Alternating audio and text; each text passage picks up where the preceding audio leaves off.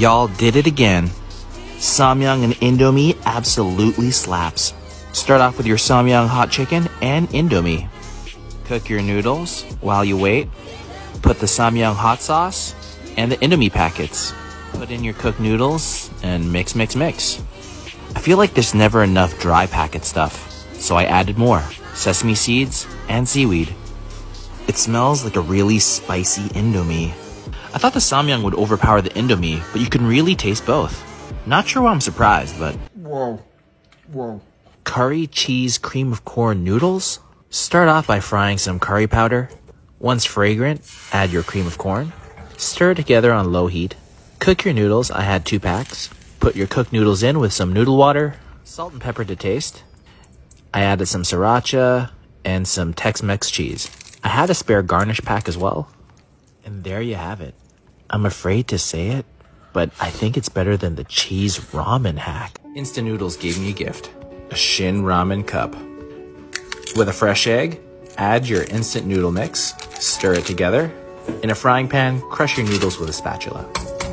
Add some oil and pan fry till toasted. Add some day-old rice into your egg mixture. Fry both your rice and half your noodle mixture. It's starting to smell good. Put some sesame oil and sesame seeds in your cup. The remainder of your toasted noodles. Add the rice into your cup. I like to add a bed of cilantro. Slam your cup down, and voila. It could have looked prettier for sure, but it tasted amazing. Double carb. Let's make these dark, big, fat, and spicy. We're gonna make my dad's favorite recipe, but change up the noodles. Double spicy samyang this time, with jjajangmyeon. Can't forget the cilantro. Put both the jjajangmyeon and the samyang sauce in the same bowl. Boil your thick, knife-cut noodles. Don't forget a little bit of noodle water. When mixing it up, I can actually smell that it's more spicy than last time. Dry packets, scallions, and a fried egg. Them thick noodles really make a difference. Spicy! Do you pronounce cilantro or cilantro? This is my first attempt at Sichuan burning noodles. Using some fresh egg noodles from the supermarket, I found these preserved mustard greens. I used soy sauce, some brown sugar, chili oil. I chopped up the mustard greens. The mustard greens I'm using, you have to soak in water. I didn't have any Sichuan peppercorns on hand, so I just used black pepper. Added my noodles to the mix. Added some vinegar and sesame oil. I also added some ground pork that I had left over from the night before. Green onions, and of course, cilantro. Disclaimer is I don't think I used the right preserved mustard greens.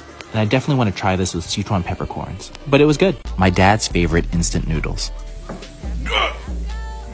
Combine samyang hot chicken and jjajangmyeon. You can cook both of the noodles at the same time. Prepare some green onions. Pour both sauce mixes into a bowl.